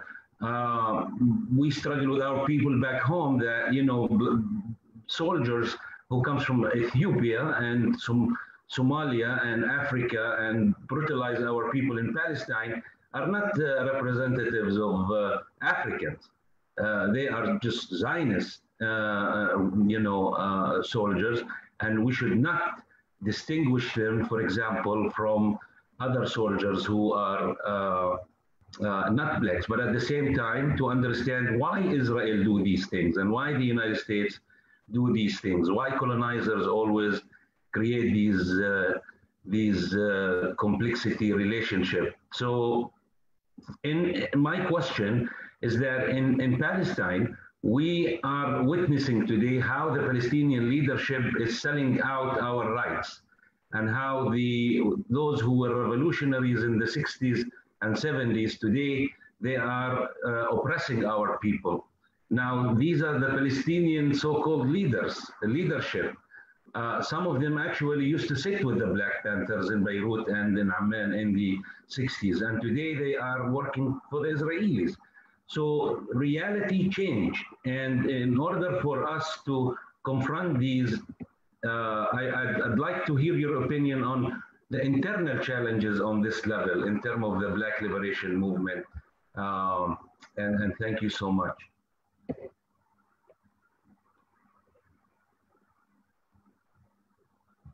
Thank you, Khalid. And Hatem, you said, was there someone else in this? Yeah, you guys want to answer Khalid's question first, then we go to the next, or? I prefer to take a few questions just so we can have a next, we have Saif. Saif, go ahead, please. Hi, everyone. Thank you all, Kristian, Onyesonwu, Hatem, and Khalid. Thank you all for a great panel that we're all learning from. I actually have a question. Maybe it's a two-part question, actually. It's about something that you discussed. You discussed the right of self-determination of Black people in the United States. And I just want to point out that probably the majority of the Palestinians, we look at the right of self-determination as in the right to our land, and that our identity is that we are Palestinians. So we do not want to be Israeli citizens with equal rights. We want to maintain our Palestinian identity, and we want to live on that land as Palestinians. So there were a lot of talks, especially with the rising of the Bernie Sanders movement, that the regime or the system might be able to support the working class of their country, similar to what happened in the United Kingdom, while maintaining their imperialist strategy all around the world. So do you believe in the Black movement that there might be any good change that would come from supporting progressive or so-called quote-unquote progressive candidates within the system, within the democratic elections that happens in the United States? And how do you see the right of self-determination? Do you see yourself, because I know that a lot of the Black activists, they do not define as African Americans. They're Africans, they're Black people, and they have their own identity. So are we talking about, are we talking about equal rights? Are we talking about, like, how do you see it? This is my question. How do you see the right of self-determination? And the second part of my question is about the BDS, because we talked about a lot of immigrants that come to the US and Arabs or other immigrants that come to the US, and sometimes they are a part of that oppression system. Sometimes they support the struggle of indigenous and Black people. I think the majority of the Palestinians support the BDS, boycott, divestment, and sanctions, and we do not think that anyone should go, for example, walk into an Israeli embassy and get a tourist visa and go just chill at the beaches in Tel Aviv, or migrate to Israel. We think this is a forbidden thing to do, and we think this is an act of treason, actually. So how do you look at this strategy of boycott within the migrant community? Would you adopt the boycott, divestment, and sanctions? And do you think that people around the world, especially with people that have a similar struggle to yours, should boycott the whole system, the whole country, or only the the tools that this regime or this system use to to oppress the Black people and the indigenous people. And thank you again, and that was my question. Thank you, Saif. I'm still thinking about this. So Onyesonwu or Murad, if either of you have initial thoughts, you can go. I had some thoughts. So to the first question about how, like Ethiopian Africans are used in Israel for the Zionist project, about, colonized people being enlisted into imperialist projects as like the foot soldiers. And like the comment pointed out, that's like extremely common. Like basically since the first Europeans that fought on the shores of Africa, they were playing that divide and conquer kind of strategy where they would enlist some of us, particularly those of us who were like in elevated social classes, into the project of oppressing the rest of us. So that's like a very old and extremely effective tactic. And we even see it in the modern day, obviously with the case of African and colonized people who are police officers in the US, who are ICE agents, who are FBI agents, who are all up and down in the oppressive state apparatus within settler society in the United States. But we also see it in Africa with AFRICOM, with Africans enlisted into the US military being deployed to our homeland to oppress the African people living there. And in a couple of situations in, I believe it was Mozambique, and another one was in Kenya, indigenous Africans like straight up killed, no, it wasn't in Mozambique, it was in Niger. Indigenous Africans straight up killed the Africans enlisted in the US military because they were like, we don't want you here. You're bringing terrorism. You might look like us, but you're working for the enemy. And so they were murdered. And in the case of the Africans in Niger, the enlisted Africans in the military, their bodies were like kept and like mutilated because that was like the level of anger from the Africans living in the continent. And to be honest with you, I do not feel like victims of imperialism, whether they be in Palestine, whether they be in Africa, have any obligation to solidarity with you if you show up on their land in a US military uniform. Like that's it. Like we need to consider the Africans enlisted in those projects as our responsibility to like pull away from that. But if they're not pulled away, then you get what you get, to be honest with you. And I feel like that's like the line, like we have to like throw out, the reactionary identity reductionism where we're like, they look like us, they're automatically on our side, we automatically have to like, show up for them. Like that's not the case. If you wear a US military uniform and you go to Kenya and drone bomb a family, whatever the people in Kenya do to you is on you. That's your fault. I feel like we have to recognize is the primary strategy of imperialism in this particular time. We have to recognize the class contradictions within African and colonized communities, and we have to move accordingly. We have been way too romantic about the whole skinfolk, kinfolk question. And it has resulted in like, the first African US president who was directly responsible for expanding the US military's footprint in Africa. It has led to many, many folks that look like us doing straight up sellout shit that advances imperialism's power around the world. And we can't accept that anymore. And it's on us to interrupt it. And then on the question of, Bernie Sanders and putting our energy into electing progressive politicians within settler states, like, I think that is an extremely flawed strategy. Like if you increase the welfare, if you strengthen the welfare state in an imperialist nation, that welfare state is going to be paid for by the imperialist conquest of the rest of the world.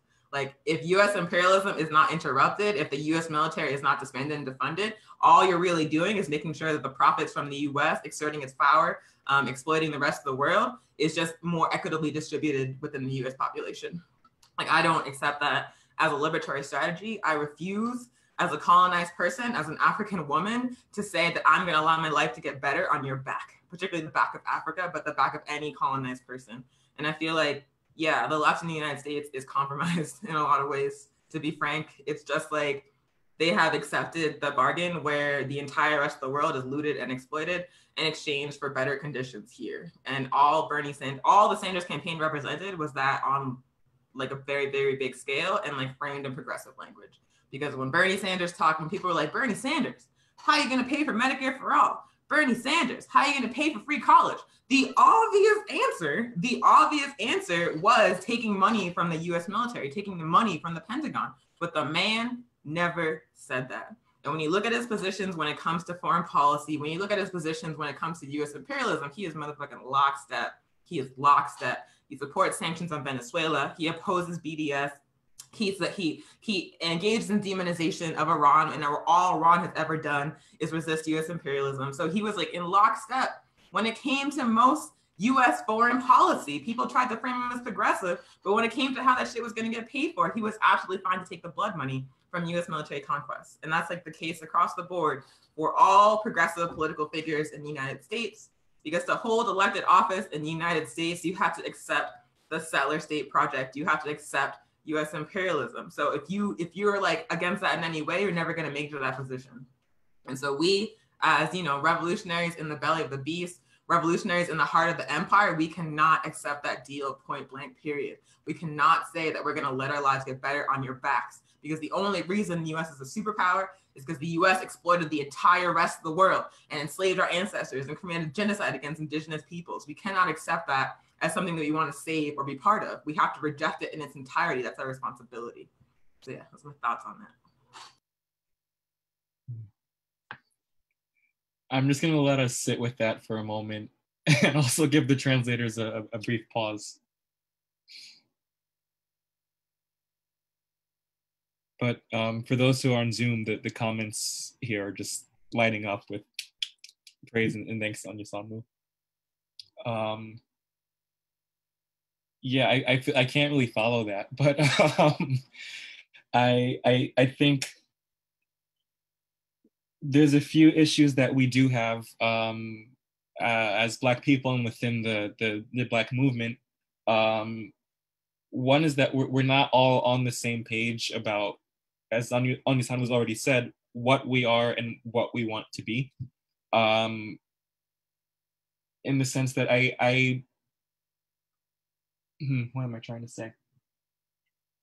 I think for most Black people, the end result is like equality within the state, or ambivalence about like equality within the state, but uncertainty about what our options are for a struggle outside of the US. Not many people are thinking of us as colonized people who deserve self-determination. And so it makes it very difficult to advance a political program or project that can unify the diaspora and that the outside world can relate to. And it makes it hard for us to have our own kind of BDS movement or call. Like, it's sure, yes, please boycott the United States, but to what end? I don't think there's a unified kind of set of ends that we have as Black people, or even as Black activists or revolutionaries, as to what we want liberation to look like. And so that makes it very difficult to, both for us to organize internally, but also to have kind of robust international solidarity.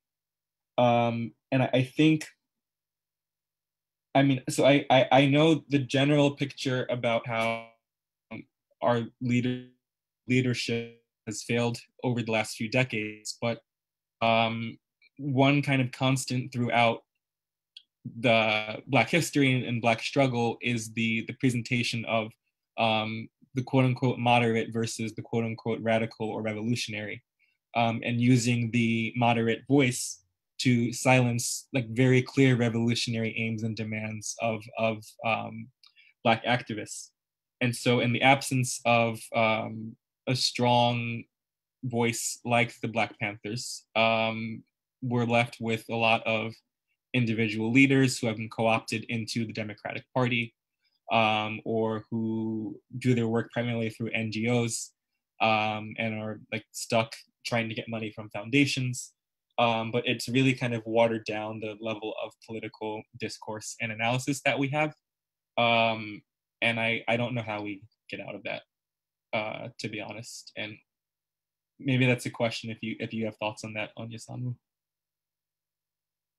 Yeah, it's really difficult because the, NGOs, the nonprofits, the petty bourgeois elements of our people like take up all the air in the room. If I was gonna say, I want to write an op-ed about Pan-Africanism and how the liberation and unification of Africa and just scientific socialism is the only thing that's going to realize the liberation of African people, there is no chance whatsoever that I could get that published in the New York Times.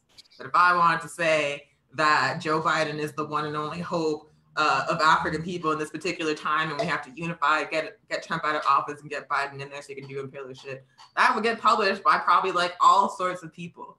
Like right now, the most visible political spaces are dominated by neo-colonialist political strategies, by petty bourgeois political strategies, and revolutionary nationalists, African organizations, and African political analysis is just completely erased in the mainstream. And the strategy that I've been pursuing, and the strategy that APRP pursues, is to make our own lane, to make our own platforms, to make our own cultural work, to make our own outlets, to get our voices out there, because we know for a fact that the people who control the mainstream platforms are not going to listen to us. And so that's what Hood Communist is. That's why we did that. It's a collective of Africans and revolutionary nationalist organizations, the African People's Revolutionary Party, Black Hammer, the Ujima's People Party, Black Alliance for Peace, all together created this outlet where we feature nothing but revolutionary African nationalist voices, giving analysis on all sorts of topics relevant to our struggle. It's the same, my chapter in New Mexico does a weekly show every single Thursday where we give analysis on the pandemic and on, conditions of African people around the world from our perspective, and we do it on Facebook and YouTube and Twitter. These platforms are essential for getting our words out there uncorrupted, unfiltered.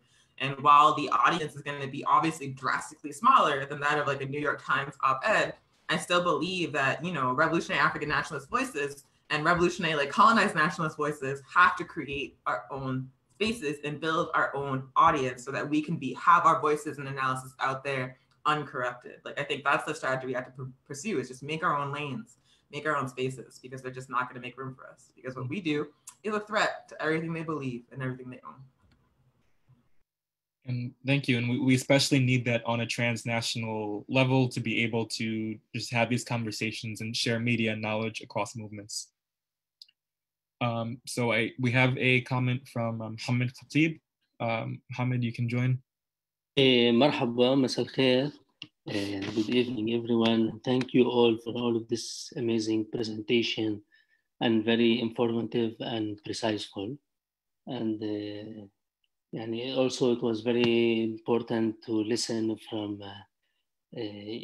all of you with building all of this connection and going deep within the self-criticism within our movement. But I have some, let's say, points maybe for discussion or just an opinion. I want to ask, can we recognize the refugees and migrants who are coming to the United States from countries who are distracted and living under colonialism until today, in different forms of colonialism, and the main player on this game is the United States and this empire? As a settlers, I think this is wrong and unfair.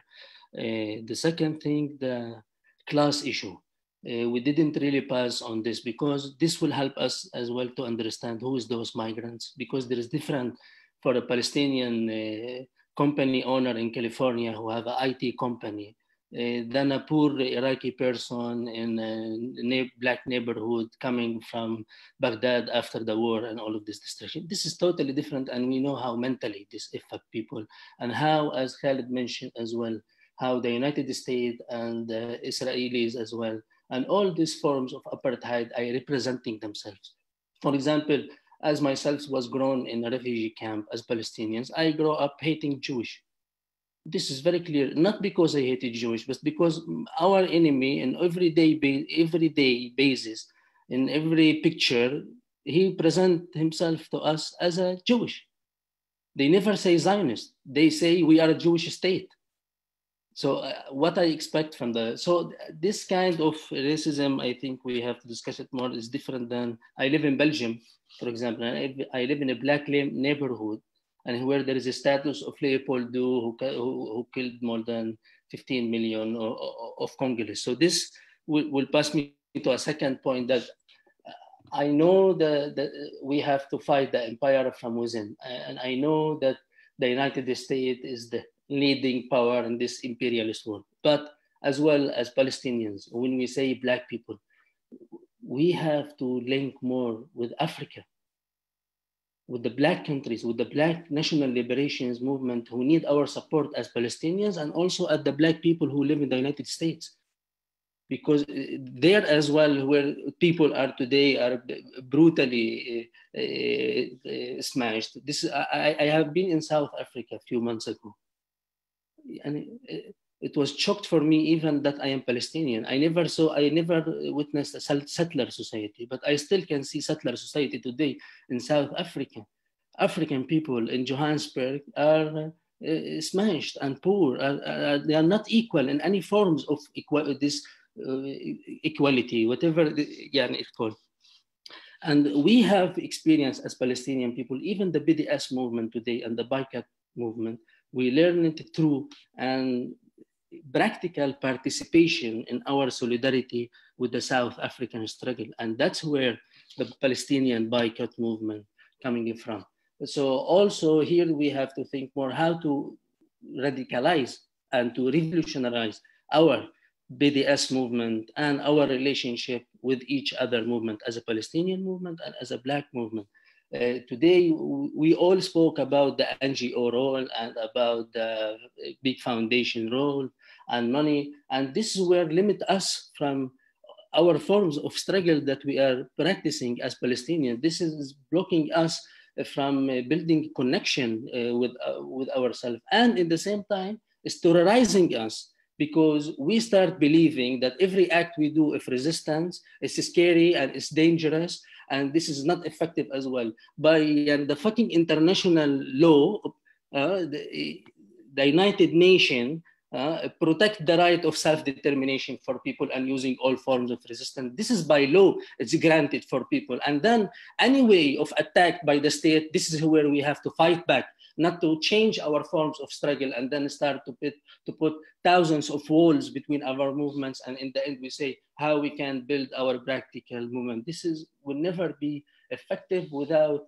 practical practicing of all forms of solidarity and joint struggle. And if we cannot do this with the Black movement in the United States, because the level of oppression is different, today South Africa is open for Palestinian people and other African countries. And from there, we can build as well our relationship with the Black movement. And then we go back to that, because this has been going on, but have been going on between the reactionary forces in our movements. There is plenty of Palestinian people are visiting South Africa every day, but not all of them are going there for looking forward for a revolutionary alternative for relationship between Black and Palestinian people, but they are going there to build the relationship between the liberal and between the corrupted leadership between the Black movement and the Palestinian movement. And this is where we have to bring the Palestinian people in the refugee camp in Deheshi and in El Helwi to Soweto and not to the 5-star institutions in South Africa. Thank you very much. Thank you, comrade. I 100% agree with you on everything. I think to flesh out, of course, victims of imperialism are victims of imperialism in the United States, and refugees and everyone needs to be supported in their own struggles. Let's even say we won't call these people settlers. They still are able to participate in a project of or inherit a project of settlement or theft of indigenous land and resources. And so from my analysis, we all have an obligation to oppose those conditions of imperialism, but those comrades in general have an obligation to also support the indigenous struggles of this territory as Black and indigenous revolution. And I appreciate your intervention about class, because that is very important to acknowledge in the conversation about just relations between Arab and Black communities and immigrant communities in general in the United States.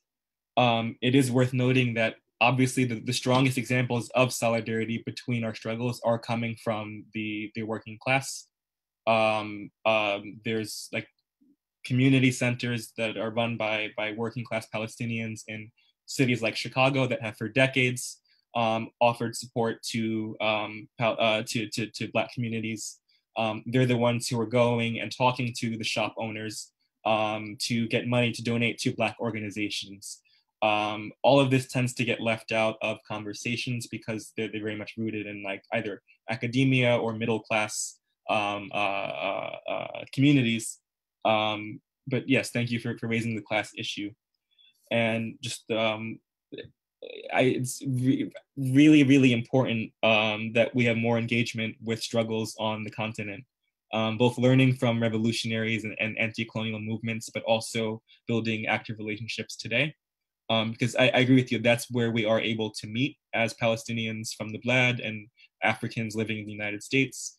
And in the same way that we won't be free until the continent is free from colonialism and destruction and actually has reparations and justice for all the violence and looting that it has experienced. And I imagine that Onyesonwu has more to say on this.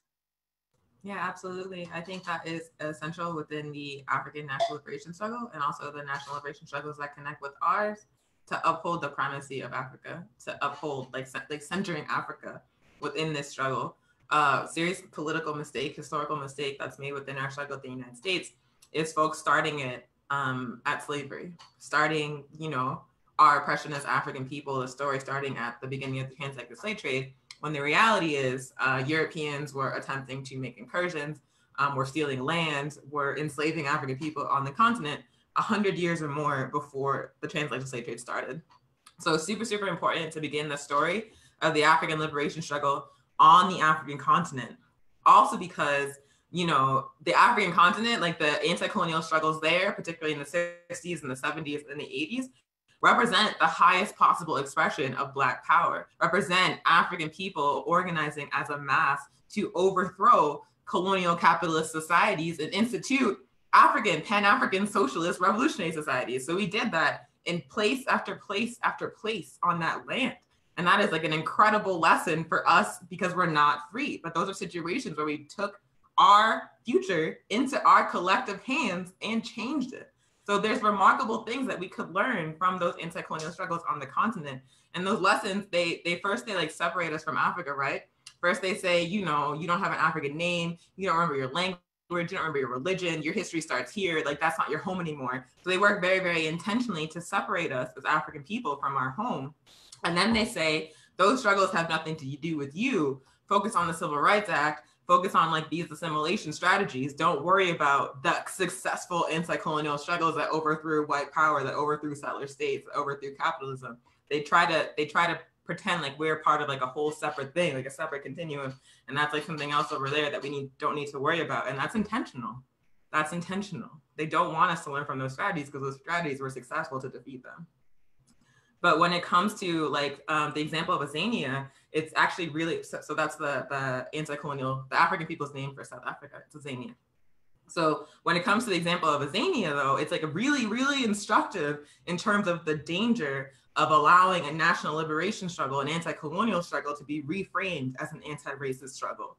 The struggle for land and power in Azania became focused on the struggle against apartheid, on the struggle against racism. And so when the national liberation movements, when the armed struggle in Azania became like forced the settler state into negotiations, it became about like, you know, equal power somehow between settlers and indigenous people. It became about like trying to form like a joint government on stolen land. Like the land is like still stolen. They made it about, we'll be less racist to you while we're continuing to actively steal your land.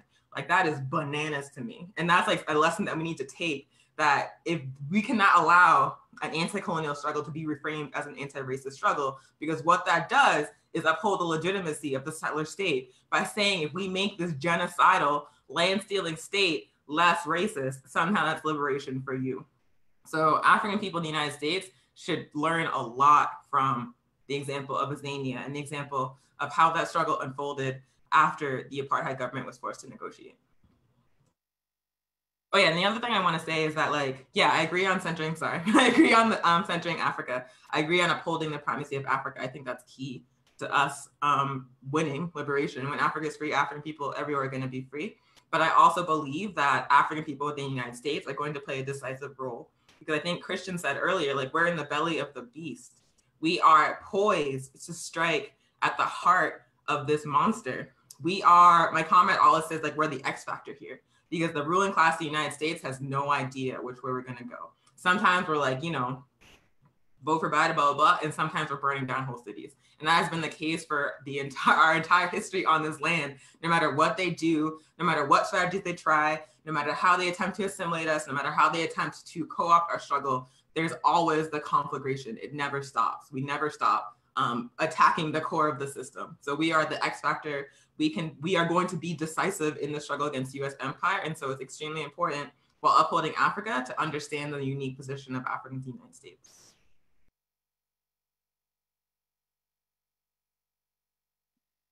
Beautiful. So we're closing out. I do want to just apologize for leaving this bit out earlier, but I think when we discuss liberation movements, we talked in the general, but we missed some of the specific struggles that happen within our communities and within our struggles. So I just do want to name that one of the biggest contributions of this last 5 or 6 years under Black Lives Matter has been a focus on state violence and intercommunal violence against Black women, and also against Black LGBT people, and really centering women and LGBT people in our liberation struggles, with an understanding that just intercommunal violence or discrimination is not going to serve us if we're trying to fight for the collective liberation of our people. That women and gay people and transgender people are part of our struggles, which is something that Onyesonwu and I each believe and are represented in our organizations. But we just want to communicate to our comrades abroad that these are struggles that we view as important, and that we hope that you also continue to make space to fight against discrimination within our communities against our people. Yeah, I would also add that, like, you know, propagating queerphobia, transphobia, homophobia within colonized communities was a divide and conquer tactic of colonialism. Like, all of the anti-sodomy laws, homophobic laws that exist on the African continent, that exist in the Caribbean, were started by the motherfucking British. So, like, they literally went to our indigenous societies and systematically created structures that would marginalize queer and trans colonized and African people. And so it's a clear paper trail that that's what happened. And so as part of the anti-colonial strategy, we have to intentionally unpack that history and unpack that strategy and interrupt it by being intentional about making our anti-colonial movements spaces that are safe for queer and trans African people, but also put them in positions of leadership, and also create like a broad mass consciousness about how this strategy was used so it doesn't happen again. Thank you. That'll be my final remarks. So off to you, Hatton. All right. Thank you all. Thank you to the speakers for all of the different points that you raised today. We conclude our 15th webinar series as part of the Revolutionary Alternative. And as I said at the beginning, the least that we can do right now is to host webinars like this as a form of solidarity with the Black communities here in the US. And I hope that we continue building with each other, as we all mentioned, that we continue learning from each other and supporting each other. Thanks to all of the attendees. بشكر الجميع، جميع الحضور اليوم. هيك بنكون اختتمنا الندوة ال15 لسلسلة البديل الثوري، وإن شاء الله بنشوفكم عن قريب. Thank you everyone, and bye bye.